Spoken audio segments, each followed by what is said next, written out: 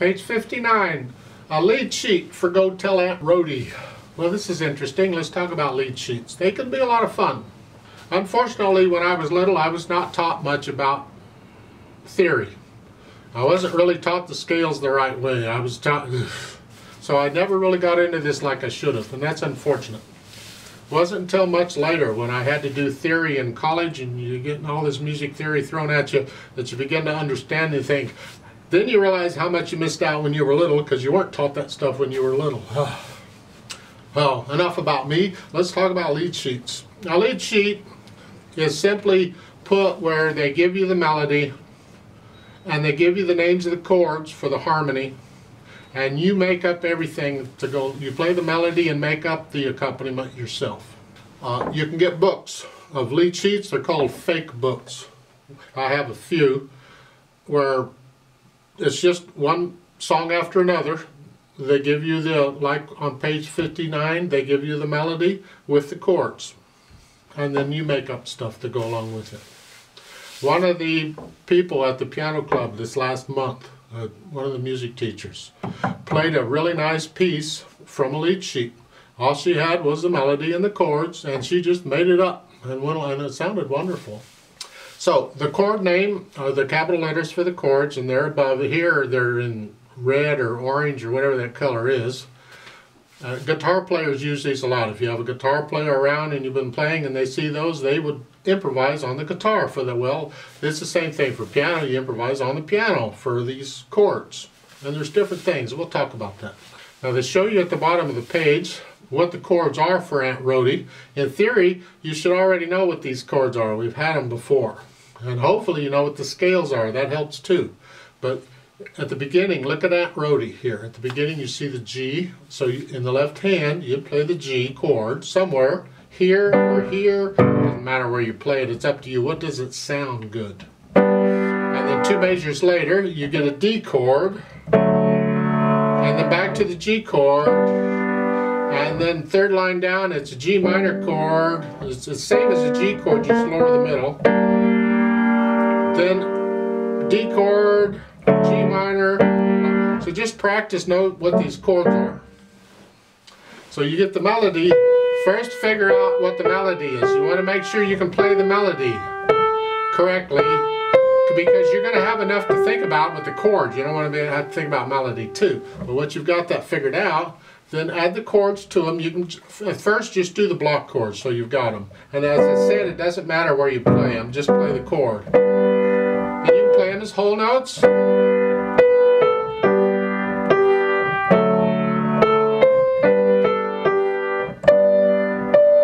Through the whole thing to make sure you can do that.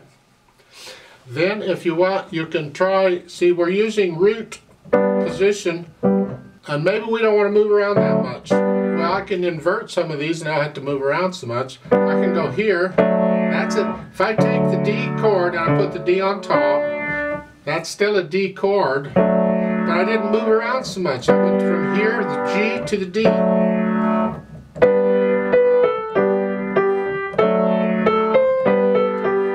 That's one way of doing it. There's other ways too. The point is I'm not moving so much. And the same thing on the third. And I do a D. Again, that's one way of doing it. Maybe I don't want whole notes in the left hand. I can play half notes. Something, if I play it right. Maybe it's a combination of whole notes and half notes, or maybe I'll add some quarter notes in there. I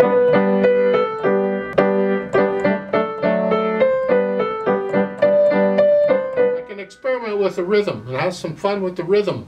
Mix that in there too. It's up to me and my imagination, which isn't that wonderful, but hopefully you've got imagination here too. Maybe you don't want block chords. You play broken chords. I can do this. I can do this. Any note, there's all kinds of patterns for broken chords. Maybe it's here. So,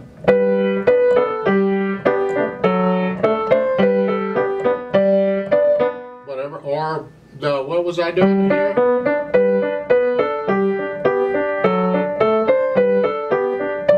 something like that. That's another pattern. It's out. There's, as I said, there's all kinds of ways of playing broken chords in different patterns. How much do you want to move your hands around? Because we can get there too. So you just have fun and play around with and experiment, trying different parts of the keyboard. Maybe they want the melody up here for a while. Here, and put the...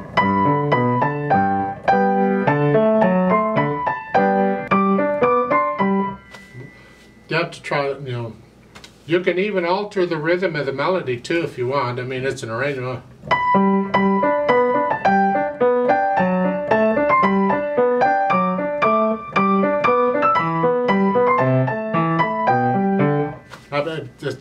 Just go nuts and just go with it.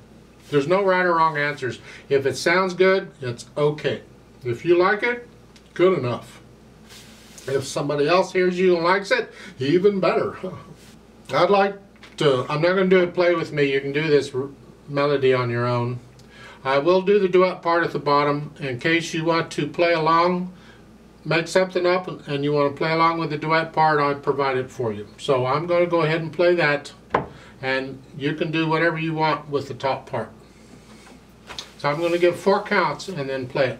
I'm taking this a little faster, so it's look at the metronome. It's 1, 2, 3, 4. 1, 2, 3, 2.